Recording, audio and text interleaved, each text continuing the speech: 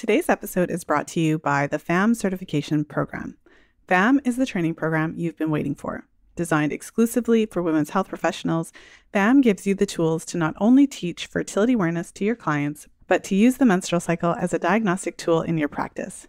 FAM is the only program that will equip you to start teaching your clients within a manageable 9-month timeframe.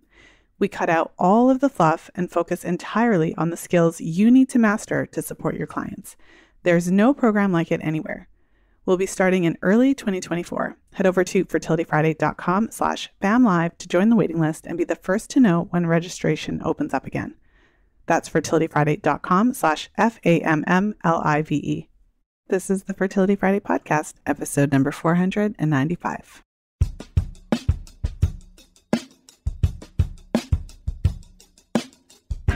Today's episode is one that you won't want to miss.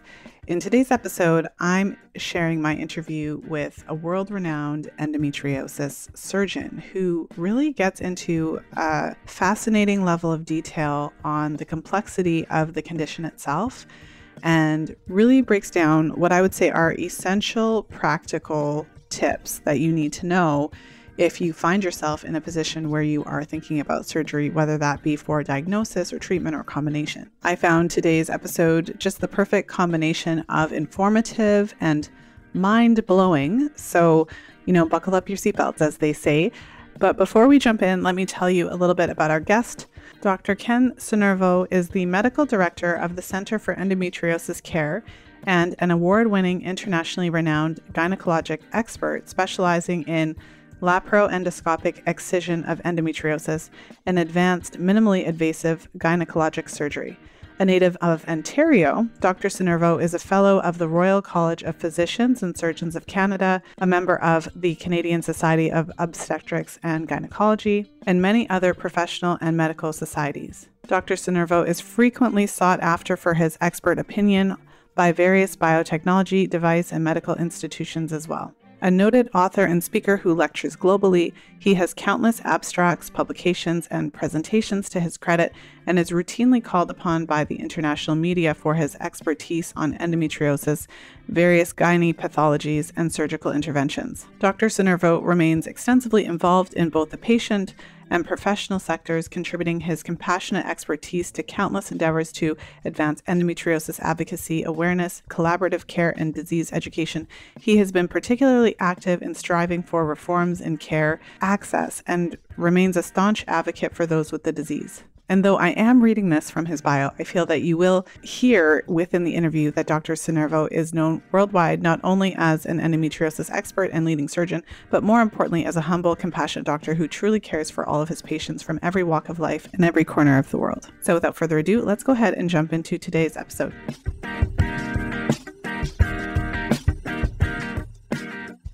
And I'm very excited to be here today with Dr. Ken Sinervo. We were connected by one of our past listeners, actually. Her name is Jenna, and she shared about her experience and difficulties finding a surgeon who was experienced in supporting her with her endometriosis, especially because in her case, her endometriosis was atypical and kind of located in all different areas of her body. So I'm really thrilled and excited to welcome you to the show. So welcome to the show, Dr. Sinervo. Thank you very much. I'm glad to be here. Well, thanks for being here. I'd love to start just by, I would love to give you an opportunity to share your background, what prompted you to jump into the medical field and then to further specialize into the field of endo.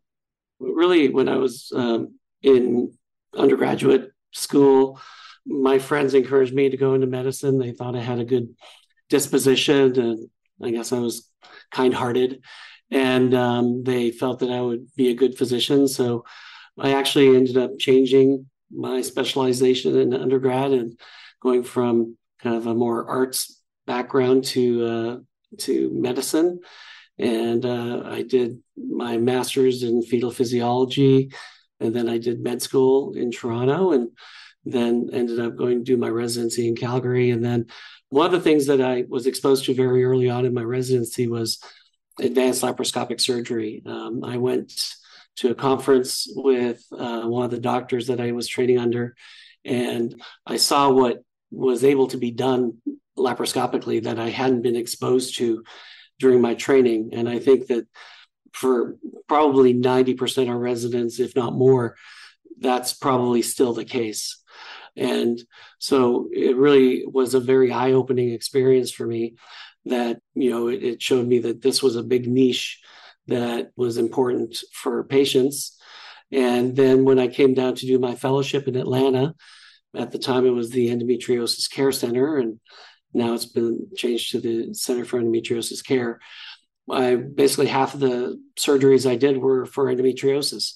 And so I really developed an interest in it. And I saw the difference in just that 1 year of training, how patients did after surgery when we excise all the disease that they have, both from a pain perspective and also from a fertility perspective. Mm-hmm. That's really interesting to hear the trajectory and how you kind of ended up specializing in the field. I feel also a good place to start would be share a little bit about endometriosis. Obviously, it's an area that you specialize in now, but I'm really curious about just let us know your kind of overview about the disease and also what you feel about the average kind of GP's knowledge base around endo. Endometriosis is a very common disease affecting about 10% of women, and it can present as early as pre-menarche. So we get some patients who are 8 or 9 or 10 who actually present with GI symptoms as the first sign that they might have endometriosis. Of course, we don't end up seeing them until they're older, but the youngest patients that I've operated on are about 11 years of age because their symptoms are so debilitating, all the way up into their 70s because they never had adequate treatment of their disease and they continue to have pain postmenopausally. And we also see that patients who have hysterectomies can also still have pain because by definition, endometriosis involves endometrial or tissue that's similar to endometrium growing outside of the uterus, okay? And there are definite biochemical differences and behavioral differences in those tissues. So it's not the same thing as the lining of the uterus growing outside the uterus, okay? And that's a very important distinction to make because that really refutes one of the main theories of endometriosis being retrograde menstruation, okay? So typically most patients present with pelvic pain and or painful periods, but there's more to it than just pelvic pain and painful periods. They can have painful intercourse, they can have backache, they can have bladder symptoms, they can have bowel symptoms. And even in Jenna's case, you can have thoracic or chest symptoms, which present as, when it first begins, as cyclical chest pain or shoulder blade pain, which evolves into constant chest or shoulder pain in some patients. And so it's very important to understand that it can present in any of these different ways. And you don't have to have like a set pattern for it to be endometriosis. It can present in atypical ways as well. And so you just have to be very open-minded when you're seeing your patient for the very first time and listening to their story. One of the biggest problems that we run into is that there's a huge delay in diagnosis from the time patients start having symptoms to the time that they're actually diagnosed with the disease. So typically those patients will, 65% of patients probably present within the first 6 to 12 months of menarche, okay? And then, about 20% will present over, the next 10 or 20 years. And then 10 or 15% of patients may have little or no symptoms at all. And they present when they come into the doctor and the doctor feels a mass, and then they end up being diagnosed with an endometrioma or an endometriosis cyst, usually involving their ovaries. So, and that's another reason that sometimes it can be hard to diagnose, is because it can really kind of go through a whole spectrum of presentations for doctors. And I think one of the problems that we have is that patients often get, if they've got bladder symptoms, they get sent to urologists. And if they've got bowel symptoms, they get sent to a gastroenterologist. And a significant proportion of those patients get misdiagnosed with problems like interstitial cystitis, which is a problem involving their bladder, or they may get misdiagnosed with IBS or irritable bowel syndrome. So what really happens is they're left with those other diagnoses kind of that they're still believing are the main causes of their pain and their problems, when in reality it's been endometriosis all that time. And one of the biggest problems when that happens is the disease has a chance to progress and it can become more severe in its presentation. So it would, most patients in their teens are probably stage, 1 or 2. But by the time some of those patients get to their late 20s or 30s, they could be stage 4. And some of that's predetermined genetically because of the kinds of endometriosis that they have. And it varies by racial background as well, and maybe environmental background or exposures as well. But the sooner you can diagnose someone, the less likely they're going to have long-term problems from their disease. And then really the mainstay of treatment is how it's treated. Okay. Most patients, that I see have already failed 3 or 4 medical treatments. So they've been on birth control, or they've been on Depo-Provera injections, or they've been on NuvaRing or Brina, or even stronger things like Orlissa or Lupron, which kind of put you into pseudomenopause. And they've usually had 3 or 4 surgeries, although about 25% of my patients have never had a surgery at all. Okay. And so I'm a little bit of the exception. They've already kind of been diagnosed a lot of the time, but there really shouldn't be any reason why most patients couldn't be diagnosed within a few years. And if the physicians followed the guidelines and not just try to manage them medically with every possibility before they even consider taking them to surgery, I think we could have a huge impact on the length of time to diagnosis, which is probably one of the biggest things that we have to deal with. There was a study in Europe that showed that most patients could be diagnosed if you followed the criteria within 2 years. So why is it that the diagnosis takes anywhere from 7 to 12 years, depending on which study you look at? So it tells us that there's a big gap in what our knowledge is and what we actually practice. In terms of what's at the GP level, or a pediatrician, or even at the gynecologic level, most patients, they present their doctors, and doctors seem to focus on the other things as opposed to the menstrual things that are really driving everything. And, when endo has a chance to progress, it not only is a cyclical thing that, you have pain with periods or around the time of your period, you now begin having pain throughout the whole month. And then you may have, other types of symptoms that you didn't have before, like Jenna did with her chest pain, or bowel or bladder symptoms that have progressed over time as well. Mm-hmm. Well, there's so much there. I was taking some notes, and so I I have a lot of kind of follow-up questions.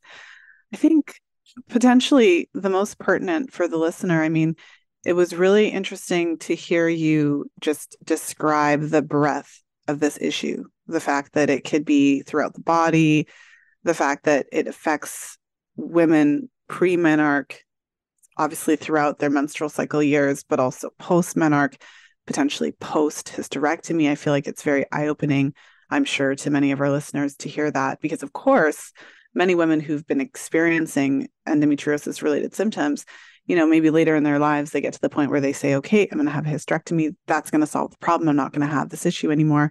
So it is really interesting to hear that that doesn't always solve the whole problem. One of the things that I feel like is really just, I suppose, profound, but not surprising, is your kind of critique of the diagnostic issue. And so you're basically saying that if the practitioners followed the diagnostic criteria, that more women would be diagnosed within a far shorter period of time. You said something like 2 years. So what is necessary for diagnosis for any practitioners who are listening? And where are the gaps? You went to medical school too. So why is this a thing? Yeah, and I don't understand why there is that big gap there. So even if you look at the ACOG guidelines, which are not great, okay, by any means, they encourage a lot of medical treatment, which is basically putting a Band-Aid on it. They suggest that ablation is an effective treatment and hysterectomy is the definitive treatment, when we know that if patients have a hysterectomy and the ovaries are left behind, 60% of patients will continue to have pain. And even when they have their ovaries removed, 10% of patients will still have pain because the disease itself has not been treated properly. Okay. When you ablate the endometriosis, which is what the great majority of doctors do, the disease comes back 40 to 60% of the time. Okay. And so when you do a hysterectomy and you either ablate the disease or sometimes don't treat it at all, because your thought process is that, oh, the endo is going to dry up and it's going to go away on its own. It doesn't. And especially if there's deeper disease there or there's scarring that's contributing to their pain, those things are still going to be drivers of their pain. And then it can affect other things like their pelvic floor. And then they end up with pelvic floor dysfunction or myofascial disease on top of it. And so really, I think it comes down to the fact that for a lot of gynecologists, they realize that, okay, all I can offer them is ablation. Okay. And then if that fails, I can only do it so many times before I recommend doing a hysterectomy. Okay. So I think from a success perspective, if you know that 40 or 60% of your patients are going to be back knocking on your door for another surgery 6 months or 2 years from now, it's not a very rewarding experience for them. I think most doctors are highly performing people who expect good results. And if half the time you're failing your patients, I think that leads to almost like, something in the back of your mind preventing you from wanting to even go down that road. So I think that that's part of it. And I don't know the other drivers of it, but it's a very frustrating thing from a patient perspective, because so often they end up feeling like they're gaslit and that they aren't getting the treatment that they should be getting, which, if you fail one ablation surgery, I think the next step should be an excisional surgery. And if that means referring them out, I'm hopeful that someday that will be the case. There are centers of excellence or centers of expertise in endometriosis throughout the country. They are there, and there's a lot of other doctors who do excision, but it's a matter of finding those doctors. And ultimately, that what I've seen in my practice is other patients drive new patients to come and seek out doctors who do excision because they've had good results. And even other physicians who you've treated their patients and they've gotten good results, especially for someone like myself who have patients who have very advanced disease or atypical disease, then they know, okay, I've got to send this person to that doctor. But it does take some evolution of your mindset. One of the concerns that I think a lot of doctors have is like, well, I'm sending this patient to another doctor and I'm losing a patient. My perspective is I want to be a co-partner in their healthcare. I will look after their pain. I will deal with their endometriosis. And then I want to send them back to their doctor with the understanding that, hey, you manage their care otherwise. And if there's a problem that you run into that you feel you can't deal with and you feel might be related to their endo or their surgery or whatever, I'll be happy to manage that. But unfortunately, egos are what they are. And sometimes doctors feel like their toes get stepped on when you go see another specialist, especially if the doctor wasn't involved in that decision. So I think that that's another roadblock to some doctors kind of extending that, really the courtesy to their patients to do that. Mm-hmm. Well, and you mentioned ablation versus excision. Could you share with us, go into a little bit more depth of what are the differences between these? You mentioned the excision surgery and the surgical technique. That's the surgical technique, it sounds like, that you use with your patients. Maybe just share with us in the way that we can all understand in our layman's terms, what are the differences in these surgeries? And especially for someone, I'm sure many of the listeners tune in specifically to this episode because endometriosis will be in the title. So, well, there's kind of like a couple of big differences there. So ablation is basically talking about any surgical technique that tries to destroy the endometriosis. So you can use electrical energy, you can use what's called laser vaporization, you can use what's called a harmonic scalpel, which is something like your Sonicare that vibrates at 50,000 cycles per second. So it's really high frequency oscillation that creates energy that destroys the tissue. So there's different modalities that you can try to destroy the tissue. But the bottom line there is that all of them undertreat the disease. Okay. There was a really good study that looked at patients who had endometriosis, and then what they did was they either cauterized it or they vaporized it with the laser. And then what they did was they cut out those areas that they had treated. And they found that 40 to 60% of those lesions that they treated still had disease. And what we do is we make an incision around all those lesions and we cut underneath them so that we're getting the full depth of the disease. So if you could imagine the analogy of someone cutting a tree right at the earth, okay? Basically, that's what you're doing. You may have a little bit of penetration under the soil with that ablation technique, but you're still leaving all the roots of the disease behind. And you know what happens if you leave a little root there? You see, 2 or 3 years later, you see buds of another tree coming in that spot. Okay. I guess I'm the root grinder. I want to get rid of all those roots that are there associated with the disease. And we can do that effectively, I feel, 90 to 95% of the time. So our recurrence rates are 5 or 10% instead of 60 or 40%. So that's a huge difference in terms of, number of patients that need another surgery or how good the patients are going to feel afterwards. And I even think that some of the techniques that they use for ablation actually can make their pain worse, because I have seen patients who felt worse after their ablative surgery. And so I feel that it's very important to realize that.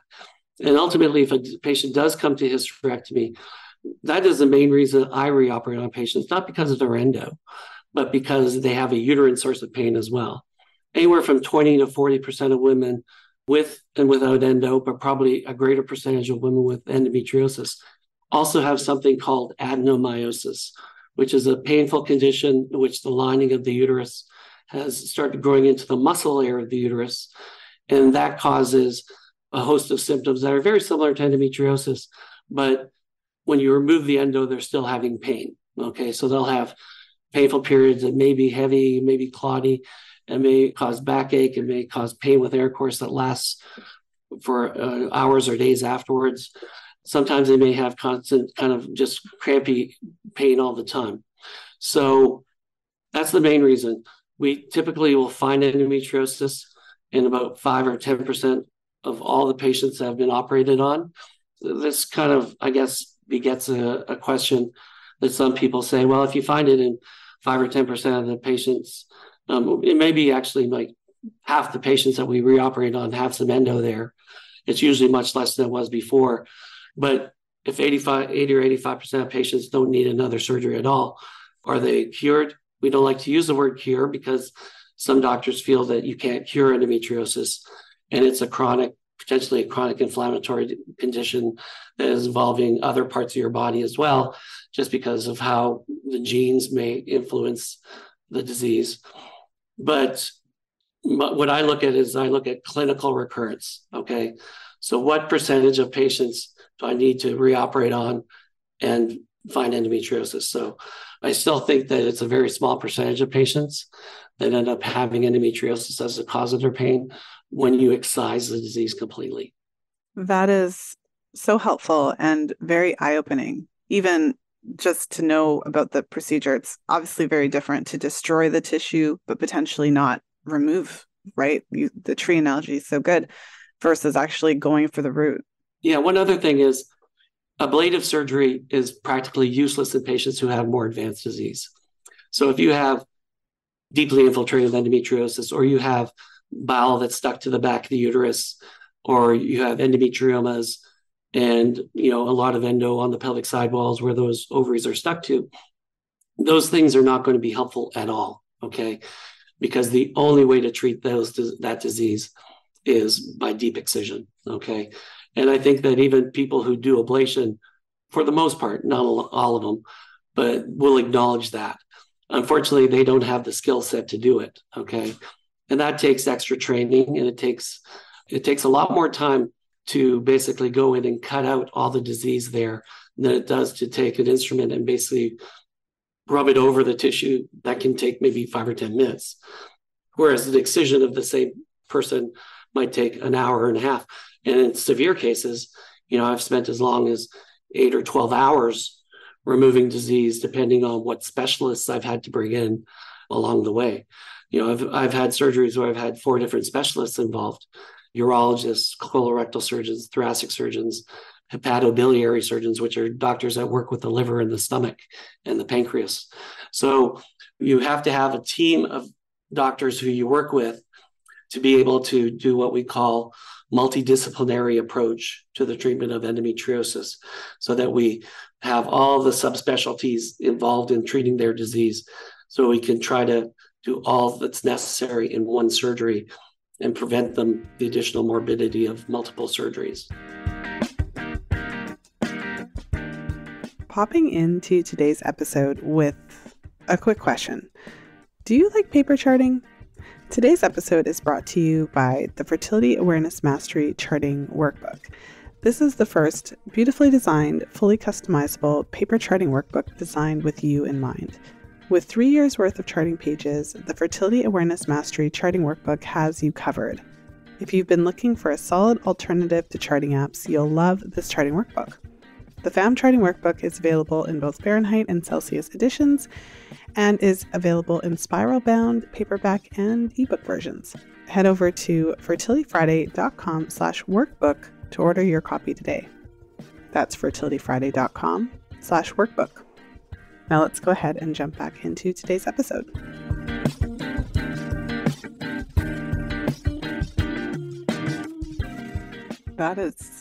I feel like that really puts it into context. It made me think of, I don't have it in front of me. There was a study that I was reading, and it made a loose comparison to the way that endo kind of sets up shop, creates its own blood, like its own blood source and all of these things in the body. It made a loose comparison to cancer, like benign, in the sense that it so forgive me if I'm saying it incorrectly, right? But I was reading this paper, and it was talking about how these lesions, they're like parasitic because they like set up shop and they have their own blood source, and they kind of like do like, so they're really there, like you said, with the root, like they kind of like, they live there now. And so I feel like from what you're saying, to have to involve all these specialists, if it's located in this area, you have to excise it, but you also have to kind of protect that tissue and all that. I don't know if you want to go into that a little bit more. It's just so complex when you think about it. Yeah, getting to the real mechanisms of how endometriosis causes pain or how endometriosis gets started is still, I still think we're in our infancy in that, or maybe we're in our puberty level or something like that. But we still have a lot to learn, okay? When the endometriosis, it can invade into other tissues, okay? So it can go all the way through the bladder wall. And to get rid of that disease, you have to cut out that lesion, okay? And then you have to repair it, okay? If it's involving the bowel, the only way to sometimes get rid of that disease is by cutting out that piece of bowel and then reconnecting it, okay? The same thing when it's on the diaphragm. We have to go in and we have to cut out that part of the diaphragm that's involved and or remove all the tissue that's lining the lung that's involved with the disease as well. It's really interesting that endometriosis has the ability to turn on genes that release endothelial growth factor, which is what creates blood vessels, and other growth factors that create their own nerves. And these are the mechanisms by which endo has the ability to kind of stake claim to a certain area and cause pain or cause other symptoms like pain with intercourse if the deep lesions are behind the cervix or on the ligaments behind the uterus and involve the ovaries and things like that. So yeah, it is very interesting. There's a lot of things. There's, if you look at a paper that looks at the mechanism of action of endometriosis, you'll probably run into dozens, if not maybe 100 different factors that may be part of it. And to wrap your head around that takes a lot of thought. And it's way beyond my level of comprehension. I'm a surgeon. I cut stuff out. I restore the anatomy to normal. I get patients out of pain, and I hopefully get them pregnant as well when they're able to. I really acknowledge and I appreciate everything that they do, but there's still so much in our knowledge that's lacking there that it's going to take a long time before we really get to the bottom of it. And hopefully someday they'll be able to have some other interventions that may be genetically based that may prevent the need for surgery that we do that is so all-encompassing and potentially complicated just because of the nature of having to do a bowel resection or things like that. Mm-hmm. I mean, I think that it's refreshing to hear just you kind of iterate how little we do know about it, how much more there is to learn. I wanted to go back to something that you had mentioned a bit ago. You had mentioned that common theory of retrograde menstruation. So I am an author, so I've written a couple of books and I spend a lot of time reading research, in that endeavor. And so I have read a variety of papers and they always kind of state that because that seems to be kind of like, this is our going theory for why this happens. Could you explain what retrograde menstruation is and kind of just tell us a little bit about why that has been theorized to be the cause and obviously your take on it? So retrograde menstruation basically talks about the uterus has some uterine activity and tubal activity that allows the tubes to have live endometrial cells come out the ends of the fallopian tubes, and then they're deposited in the pelvis. And then what happens is those live cells have the ability to implant into the peritoneum and basically be the beginnings of endometriosis, okay? 80 or 90% of women menstruate out the ends of their tubes. So why do only 10% of women get endometriosis, okay? So there must be some genetic predisposition there if that were the case, or some immunologic problem in those patients that allows the endometrium to get a foothold. But the problem with that is that, okay, so I do a surgery and I excise all the disease on that patient, and 90% of the time, they don't get endo again. So why is that? If that's the theory, it should happen all the time in those patients again until you do a hysterectomy. But then they still have endo after their hysterectomy. Most of the recurrences that we see are actually not real, like true recurrences. What we see is persistence of disease, okay? So when someone goes in and ablates the endo and they go back in and ablate again, it's almost like you could have taken that first operative report and you just photocopy it. And every time it's the same procedure because they're treating the disease in all the same locations that they treated before. So it's not like it's new disease that got there. It's just they never treated it properly in the first place, okay? The other thing is, so recurrences don't match up to what the theory suggests, okay?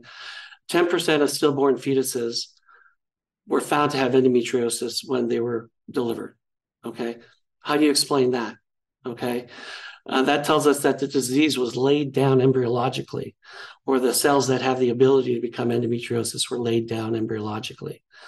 And then at some point between the birth and the time they start having periods, the disease gets activated and then it starts causing symptoms, okay? And that's why do patients with bowel disease have symptoms before they even start having their periods? Because it was there before they started having retrograde menstruation, okay? As well, endometrium does not have the ability to produce estrogen, but endometriosis does, okay? So it has the enzyme to produce estrogen from the precursor hormones that are floating around in the body. Endometrium does not. It relies on the brain to release the stimulating hormones to create estrogen in the ovaries, to release it into the system through the ovaries. And then that's what stimulates the lining of the uterus. Whereas endometriosis can still produce estrogen in its own microenvironment and enough to stimulate it despite us trying to suppress all the endo that the body's making. And so those are kind of the main reasons that I feel kind of refute the retrograde menstruation theory. Yeah, there may be some exceptions to the rule, but I think that they're extremely minor exceptions. I feel that the disease is probably multiple different presentations, but I feel the great majority of patients, if not close to 98 or 99%, are because of the disease being laid down embryologically or it being converted, the precursor cells being allowed to kind of convert into endometriosis. One of the other things was that I've lost that thought, but there's a lot of reasons why retrograde menstruation just doesn't seem to make sense these days. Mm-hmm. I feel it. Well, I got chills when you said the stat that 10% of stillborn fetuses have been found to have endometriosis. And I think when you had first kind of brought up the retrograde menstruation thing, you had also mentioned that women can have endo in all different places, and that kind of seems like how did the menstrual blood get there, kind of thing. And maybe talk a little bit about the endo that's kind of located in all these places that I think a lot of people still don't know that it can be anywhere. Yeah. The great majority of endo is within the pelvis. Okay. Where it is located is on the ligaments behind the uterus, underneath the ovaries. Sometimes it can be on the bowel. Sometimes it can be on the bladder, and sometimes it involves the ovaries. It can also involve the small bowel, which is kind of sitting in the pelvis a lot of the time. And does the endo, when the bowel is sitting in the pelvis, does it attach to those areas, or was it laid down embryologically as well? I don't know. It can involve the cecum, which is the first part of the large bowel, and the appendix. So appendix can be involved 10 or 20% of the time, the small bowel about 5% of the time, the cecum about 5% of the time. 90% of the endometriosis involving the bowel is involving either the sigmoid colon, which is the first part of the large bowel as it gets into the pelvis, or the rectum. Okay. And then we often will see it in other areas. I've seen it in the stomach. I see it in the pancreas. I've seen it on the liver. And I'm also, one of the big parts of my practice is I deal with a lot of patients who have thoracic endo. Our center has probably treated more patients with diaphragmatic and thoracic endometriosis than any other center in the world. We're close to about 1,000 patients for that, which is about a tenth of my practice. And on a yearly basis, it probably makes up about 20% of my practice now. Again, we don't know if it's laid down embryologically. Other doctors that we work with, like Dr. Redwine, he believes it is, even if on the diaphragm.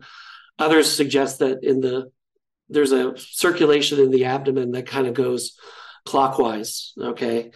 And the idea of this circulation in the abdomen was based on some studies which since then have kind of been refuted as not being very well done or very accurate. So we don't know how valid the idea of this peritoneal circulation is.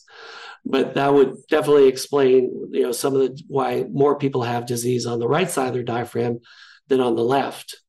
About 95% of patients have disease on the right side, and 10% about 2% on the left, and maybe 2 or 3% on both. So that may explain that. And then disease involving the diaphragm, typically it'll present atypically. So we can have kind of different ways that it can present. Some patients will just have chest pain. They'll either have pain that's close to their rib cage or go to their shoulder, because the nerves that innervate the diaphragm also are the same nerves that are the nerve roots that innervate your shoulder and your shoulder blade. So it kind of does this thing that we call referred pain. So even though the pain is actually being driven by something on the diaphragm, for the reasons that they share the same wiring, it causes pain in the shoulder. And so people don't make the association with, well, if the disease is on my diaphragm, why does it hurt over here? And unfortunately, that's one of the reasons it takes so long for patients to get diagnosed with it, is because they'll do everything to try and treat their shoulder. They'll have like shoulder surgery. They'll have all sorts of physical therapy up there. They'll have injections. They'll have massage. They'll have ultrasound. They'll have all of these different modalities of treatment up there, when in fact the problem was their diaphragm. And unless you can pick up that association that, maybe it started out menstrually related to their cycle and then evolved over time to be more constant, then other patients may present with a collapsed lung. And in those patients, instead of seeing deep nodular disease, which means basically thicker disease involving the diaphragm, they actually have endo that cause little holes in their diaphragm. And those holes go through a process of repair every month. But if it didn't get repaired enough, it ruptures and allows the lung to leak, and they get a collapsed lung. They may have endometriosis on the surface of their lung that can cause collapses, or they may have blood in their chest that accumulates every month, and they have to get that blood drained. And over time, it causes endometriosis to line the entire chest wall. And so we have to remove the entire chest wall. Sometimes we have to remove the outer layer of the lung itself because it's been so involved and it doesn't want to expand anymore. So sometimes we have to do what's called a decortication. So we basically have to recognize that the disease has been found in every organ of the body, including the brain, including your nose, including your eye, and in joints. It's just a matter of trying to recognize that these could be possible because of endometriosis. Things in the brain and the nose and the eye are extremely rare. They're kind of like 1 in a million. But, sciatic disease is something that we run into as well. So patients will have leg pain that goes along the back of their buttocks, down the back of their leg, all the way down to their foot.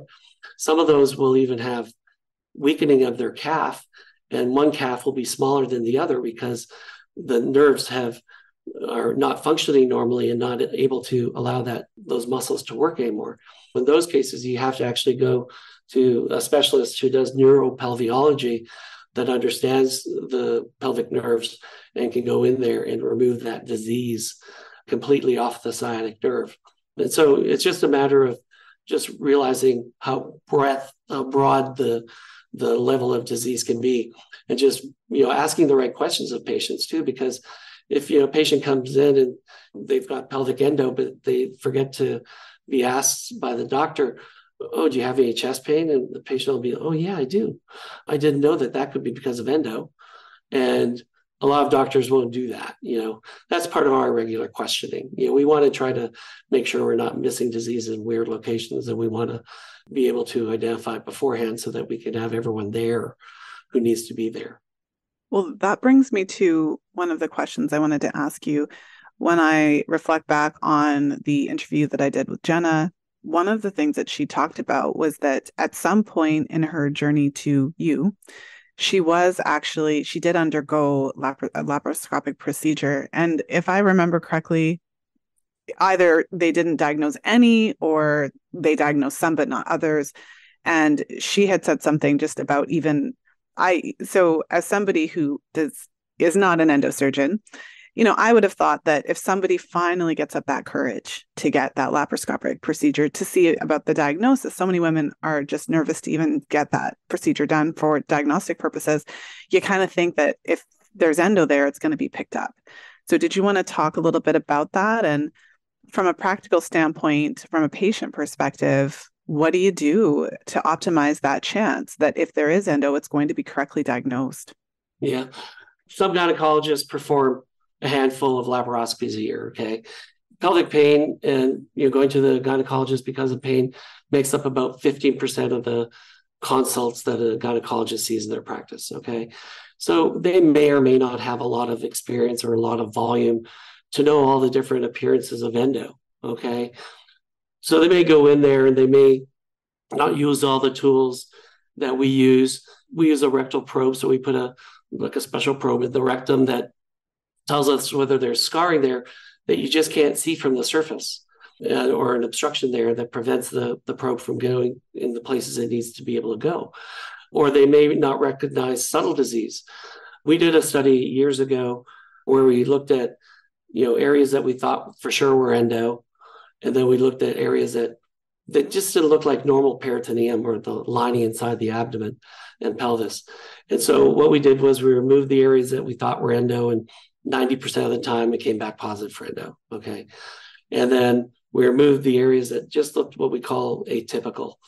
And half of those still came back positive for endo. So I think what happens is, and that makes up a quarter of the yield that we had. Okay. So right off the bat, I think a lot of doctors are missing at least 25% of the disease. But in someone like Jenna, who did have significant disease, I just can't explain that. It's really hard to explain that. And diaphragmatic disease is commonly missed just because they don't even look up there. Or if they do, they're looking from far away. They don't get their instrument there to push down on the liver, or they don't put an additional port right below the rib cage so they can look with a special scope all the way to the very back of the diaphragm. And then if they see it, they don't know what to do with it. Who do I send them to? Do I send them to a thoracic surgeon? Well, they don't operate under the diaphragm. They operate above the diaphragm. So they sometimes don't know how to approach it. So often patients like Jenna are left kind of not knowing where to go. And I personally applaud the patients who do the research. And if they suspect they have endometriosis, and you always want to trust your doctor. You always want to think that your doctor knows everything and is good at everything. But you can be the jack of all trades, but the master of none, especially when it comes to endometriosis. And one of the things that my previous partner, who's now retired, who started the center, he said, you don't want to put yourself out as a specialist of everything and to be gynecologic surgically, okay? I don't want to be a pelvic floor surgeon. I don't want to do bladder suspensions, and I don't want to do other kinds of things. I just want to be that guy who's known for doing endometriosis. And I think it behooves patients, whenever possible, to seek out someone who specializes in this, and not just an advanced or a minimally invasive gynecologic surgeon. A lot of them have very little exposure to endometriosis or advanced endometriosis. You want to know that this is the only thing they do, okay? If you want to maximize the chances of you getting the best treatment possible. A lot of those minimally invasive gynecologists are going to be able to do it, but some don't. And they didn't have advanced training. And that's especially true when they have advanced disease.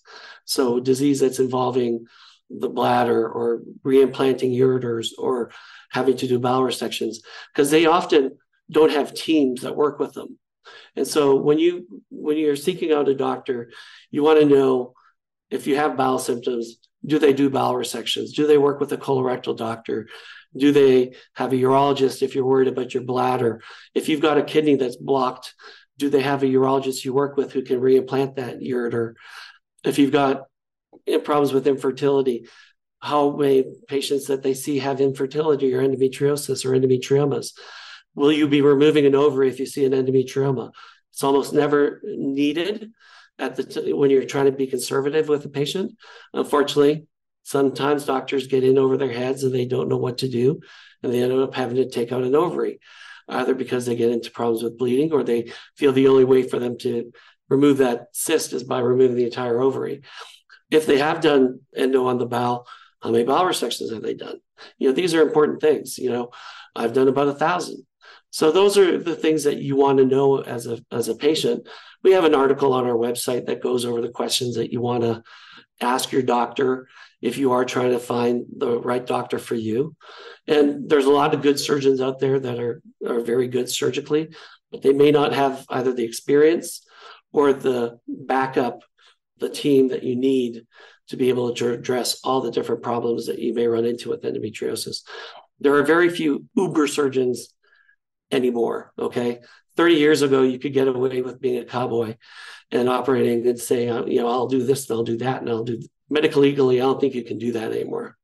So I think you really need to have that team around you. If you find that team and you're happy with your doctor and they make you feel good and reassured, then I think that that's a good fit. And if you have any reservations or concerns, you might have to move on. It's kind of like dating. You might not find the right person the first time. You sometimes have to keep interviewing people until you find the right one. Yes. I mean, I feel like this is very just essential information. I have a couple of questions around that. I think one thing, though, I just want to say was, I was thinking of questions to ask, and I was, thinking, do I ask how many hours in the OR that the doctors had, or the percentage of endo cases that they have in their practice? And then you said it's the only thing they do, and emphasizing that you really want somebody who this is their focus to be able to really help the condition. And that is one of my biggest takeaways from the episode as well, just, from our interview, because when you go into the depth in terms of how serious the disease is and all the different areas that it can invade. And then the complexity of the surgical procedure and having to involve these other specialists because it's in the bladder, because it's in the colon, because it's in the thoracic region. I feel like it really just emphasizes how significant and serious this disease can be and how we really shouldn't be flippant and cavalier. So the one question I had was, does this apply to diagnostics? Because I've heard, a lot of women go into that laparoscopic procedure and the doctor's saying, well, if I see something, I'll just grab it then. So does this apply to diagnostics as well? Should you be going straight to that specialized surgeon for a diagnosis in the first place? Well, I think yes, often because, if you suspect endometriosis, how many of those patients have gone to their doctor and their doctor's like, no, you don't have endo, you're too young, or you don't have endo, you haven't had babies yet, or whatever reason they use to kind of dissuade you from having the surgery. Or if you got bowel disease, oh, well, you're going to wake up with a colostomy. You're going to have a bag the rest of your life. I've done 10,000 surgeries and I've done, probably around 30, 40,000 hours in the operating room. And I've done 1,000 bowel resections and I have yet to have a patient who's needed a permanent colostomy. Have I had a few that have had temporary ones? Yes, that goes with the territory. Whenever you cut a piece of bowel out and you reconnect it, a certain percentage are not going to heal properly, okay? Even though you do everything technically perfectly, okay? It's just something, there's a problem with the blood supply there. It doesn't heal perfectly all the way around, whatever. There's a very, very small percentage that have complications because of that. But again, some doctors will try to dissuade you from having a life-correcting surgery that gives you your life back because they have no experience in it. And because they're ignorant on that fact, they might not know how to counsel a patient. Okay. And all too often I see either on Facebook pages where the doctor said this or that, which is not true, to dissuade their patients from having the appropriate surgery. And so, yeah, if you're able to see a specialist, by all means, do that. Most of my patients, 85% of my patients come from other states or countries. What we do is we have a process where they send in their records and, they fill out online forms and they do a narrative that tells me their story. And we look at their operative reports if they've had any or any other investigations that have been done. And then we come up with a plan. And if it's someone who I see in the office, I have the advantage of examining them. But the exam most of the time doesn't make that much of a difference in terms of what our potential plan is. So I have a lot of patients who present with a lot of bowel symptoms, and I'll say, okay, well, you might need a bowel resection. Let's do an MRI to see if they see any endo on your bowel.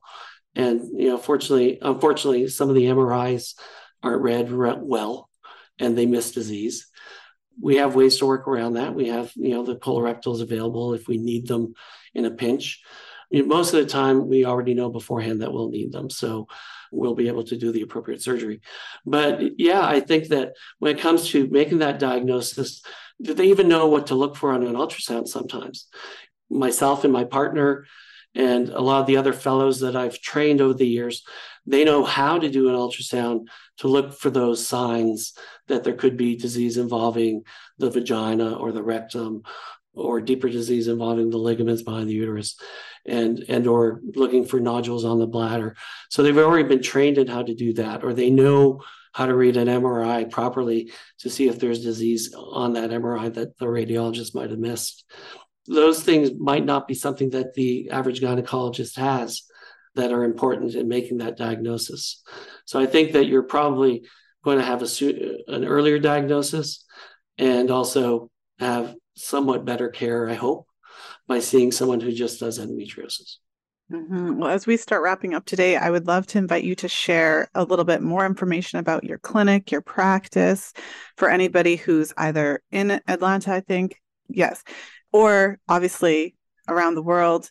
And also, I'll connect with you once we're finished, because I would love to share that article that you mentioned on the show notes page for the listeners to be able to access the kind of common questions to ask. Okay.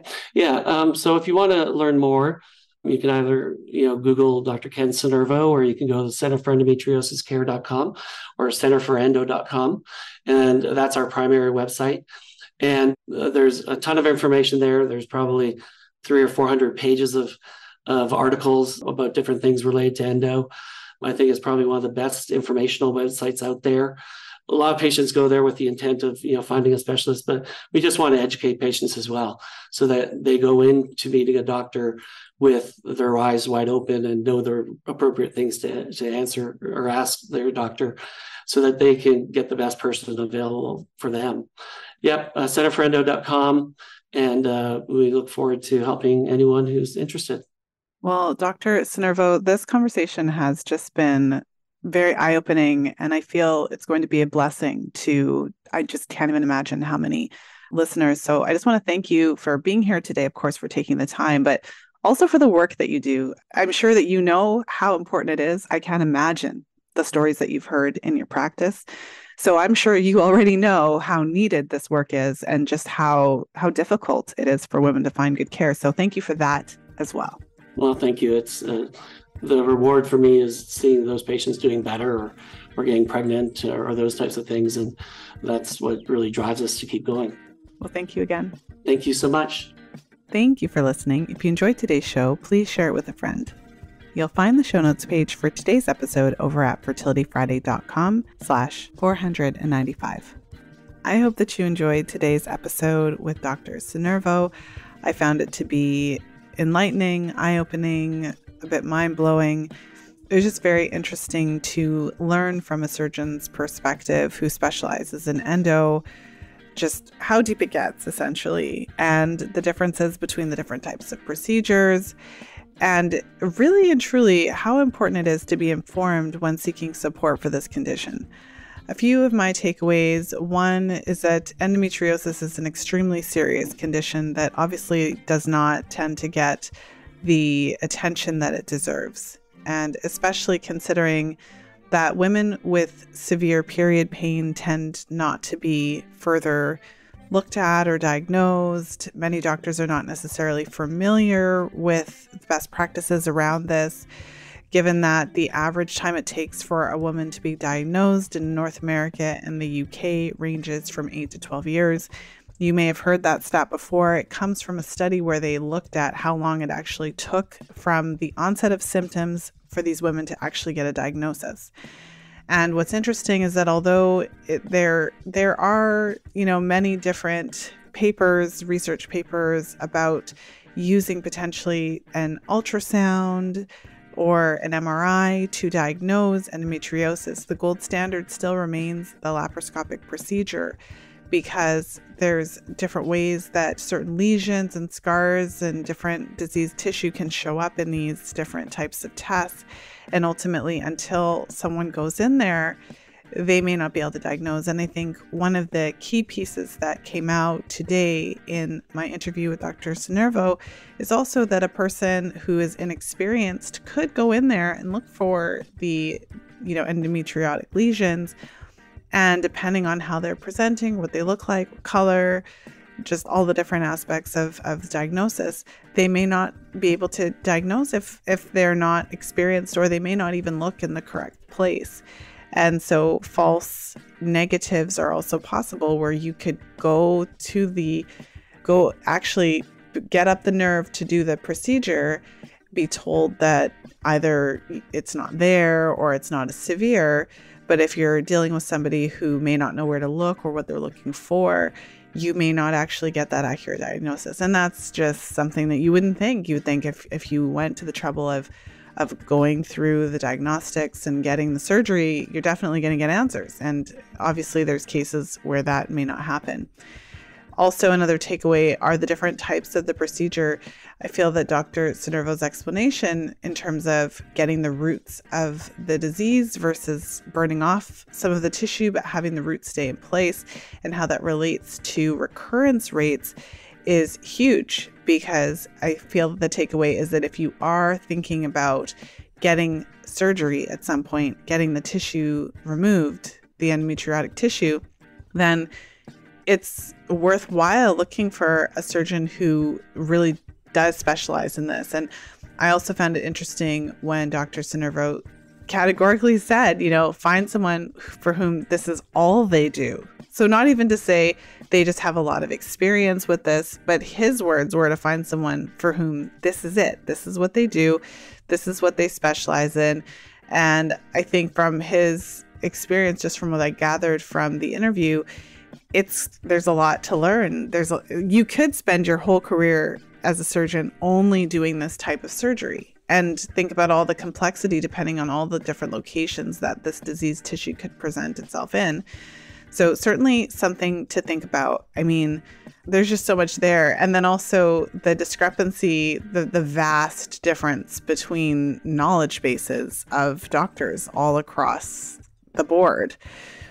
And so the average doctor who does not specialize in endometriosis may not know when to refer, may not be as comfortable or confident in their ability to even know what to look for. And this, unfortunately, is another nod to the importance of you as the woman, as the patient, as the person experiencing the symptoms, educating yourself, the importance of learning what the signs are, what the symptoms are, and really arming yourself with information. I always say that it's not fair. It's not fair that the burden should be on us. I mean, they're the ones that went to med school. They're the ones that paid hundreds of thousands of dollars to learn all this information. They should know it all, right? But they don't. You can't expect your family physician to know everything. And apparently you can't even expect some of the higher level, higher trained medical professionals to know everything either. And so it's a combination of doing your due diligence to find a healthcare professional who is specialized in the specific issue that you have or that you're concerned about, making sure that you're not just taking advice from a generalist who may not know the answer, but also taking ownership of it and doing your best to learn as much as you possibly can. I think that those two things lead to the best possible outcomes. So certainly a lot of takeaways from today's episode, and just, I think, a lot of hope for women who have experienced these issues. And I thought of one other takeaway before I leave as well, is that when I was researching, I've been working on a book project, so you'll be hearing more about that coming up within the next few months. I'm so excited to be able to finally share it with you. But in the research I've been doing for that project, one of the things I came across, and I think I mentioned it a little in today's episode, was that when it comes to unexplained infertility, the standard of care for a lot of women is not necessarily to do further investigation, for example, to explore if there could be endometriosis, to try to get rid of that issue so that they could conceive naturally. The tendency tends to be toward going straight to the IVF procedure if the woman is not conceiving. And I think that that is also really interesting, because then you could have a situation where you've been doing IVF, because they just go straight to that these days. And you potentially could have signs and symptoms of endometriosis, but no one's really looking at that. And, there's different reasons for that, but I think it's important to be aware of that, because this approach essentially is looking at those underlying factors, what's going on. And obviously surgery is not the only approach to try to address endometriosis. It's clear that in some cases this would be the option for women.